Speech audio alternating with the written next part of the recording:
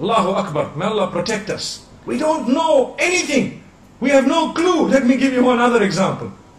This I was told by one of the mashayikh. He says, there was a man who was fulfilling salah.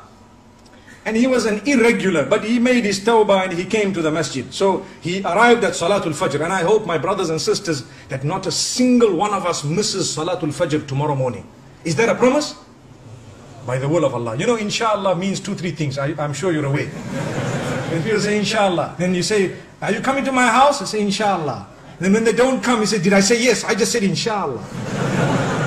You got to say yes, inshallah. So are we ready tomorrow morning, Fajr? And the other 4 salahs as well.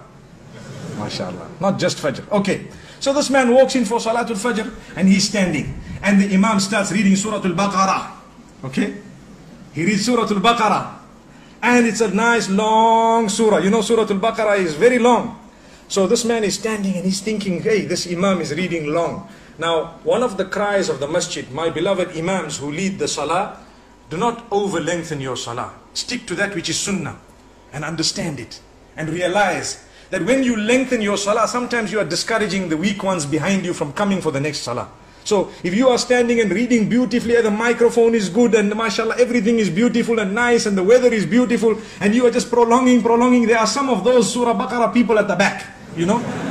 So you need to remember they are still a bit weak, you know. So that is one of the cries of the masjid is, you know, calm down, cool it a little bit. Maybe you rather read a bit shorter so they come back. And we don't want to read quick in a way that we are insulting Allah. You know, Taraweeh time in the house of Allah, many of the Imams, they read like a Concorde. That's why they have stopped the Concorde now. Do you know that? Concorde is blocked, banned, finished, no more. All of them that are still there, they are just in museums because it's too fast. We have Concorde Salah. Alhamdulillah. What is that? Yeah, what is that?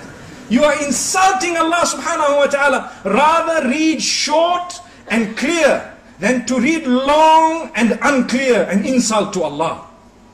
Who said you have to finish the Quran? To finish the Quran is a sunnah which is very great, but not at the expense of speed, never ever. Remember that. And this I am addressing us as Imams who lead in the masjid. People say, I went and I listened to the whole Quran. That man used to finish Taraweeh in 10 minutes. Ah, what did you hear? You just heard the humming of a bee, that's all. Like a sound of a mosquito coming to your ear. And that's all you knew.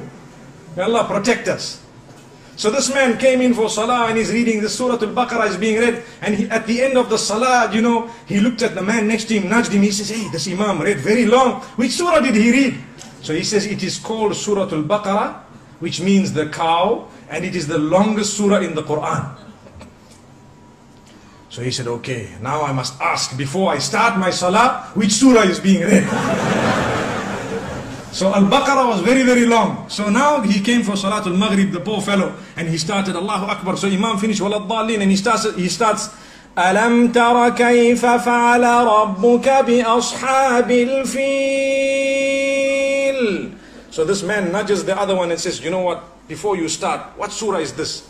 He says, this is the elephant, Al-Fil. So that man says, if Baqarah was so long, I'm sure Fil must be even longer, let me go away. My brothers and sisters, remember, this is the attitude and mentality of some of the public, because they are weak. So he says, no, this is one of the shortest surahs in the Quran. The reason I'm saying this, many reasons, there are many benefits for all of us, but one of them is, we have not yet made an effort to know the surahs and their meanings. That is why we do not achieve the sweetness within the salah. I have had occasions where I have led personally some long salawat of Salatul Fajr, and some people have come to me and told me, Sheikh, you should have read even longer, the meaning was so powerful. Subhanallah, that is the type of statement we need. But we don't know the meaning, we're not bothered.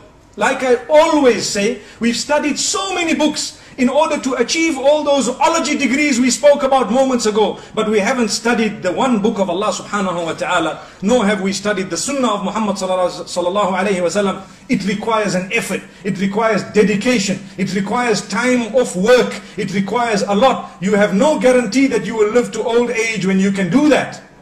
So let's do it as soon as we can.